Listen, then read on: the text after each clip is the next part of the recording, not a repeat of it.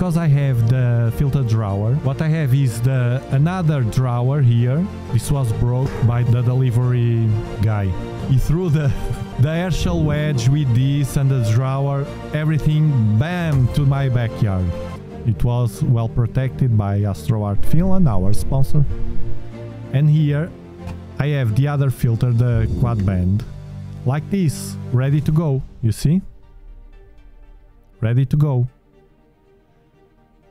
I just need to place it, take the other and place this one like this. It has magnets, so it will be fine. So I just changed without having to unscrew everything. Hopefully I can do it. It's the test I will do. I can change the filters without losing the nebula from the field of view. Hopefully. We'll see. And we'll see the difference using a narrowband filter from Altair. So let me go outside and change it. I think it is focused. You will see the difference. I think it is focused. You lose more stars from the field. Let's stack it. Some filters are parfocal, but these are different. And this is a narrowband. Look, first difference, the histogram. Okay, the noise is the same. Remember, we are cutting more light. But the bands, the wave bands of this hydrogen will pass. The background is darker. Less stars. And the image starts more faint than with the Baader Neodymium. It will require more exposition time here, more stacking, to reach to a good point in the screen, but that's expected. Although it's supposed to get more details after a while. We'll see. We lose a bit of the spikes also, at least for now.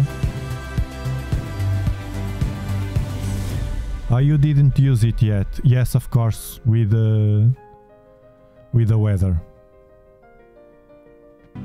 Now, one thing that I think I'm noticing is more details starting to pop at the hard region, which is the middle of the nebula. The crescent nebula, usually we can see this like a C letter, no? But the hard part is to capture the details here, the rest of the nebula. Live stacking. You can see perfectly the central star. Well, this is a soft narrowband, so it's not supposed to cut too much light as the others. It cuts, but it leaves 4 bands. Yeah, we need more stack to clean the noise. Now let me pull the other image without processing it, because we want to check this without any manipulation to understand what's happening here. This was the right one. At the right is the one with the Baader Neodymium. Yes, I can see a bit more of detail if we are picky. And this has half of the exposure of the one off the right, and it's supposed to have to double the exposure because it needs more exposure time. At the end, the Baader Neodymium does a great job. It was spot on, this filter, the Baader Neodymium. Strongly recommended. And the color is not so orangish. Yes, I think we are getting a bit more detail here. Now we have 198 stacked, almost the same. We see now. The left one is the narrowband filter, the Quadband, and the right one is the Baader Neodymium. I see. I start seeing more details. Look at here. Look at this part of the nebula here. Yeah. It's enhanced.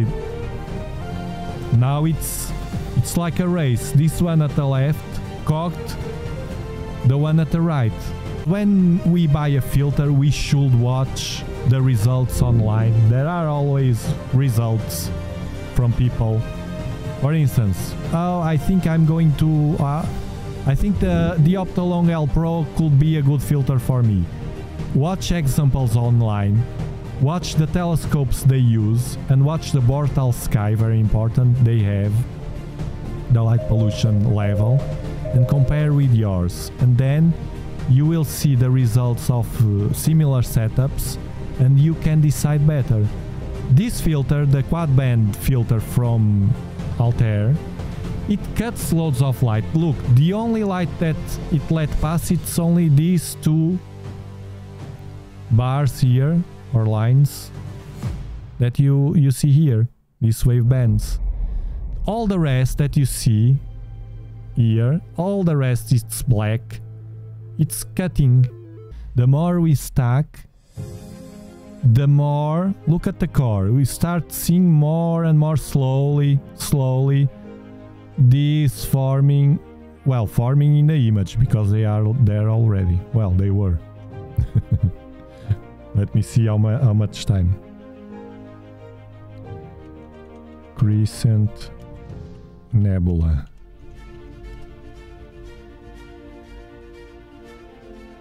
Oh, 5,000 light years only. It's near Earth. 5,000 light years. First, the thing that all filters over the Baader Neodymium. This doesn't happen with the infrared and ultraviolet cut filters, neither with the Baader Neodymium. That's why I like that filter. They are soft enough to allow the color to be with a more natural tint. I know we can process and change all the colors that we want at the end, but that's not the point here. The point is to watch in real time. Every filter above the Baader Neodymium, I mean that cuts more light than the Baader Neodymium, gets this orange tint. Some more than the others. But in fact, this quadband filter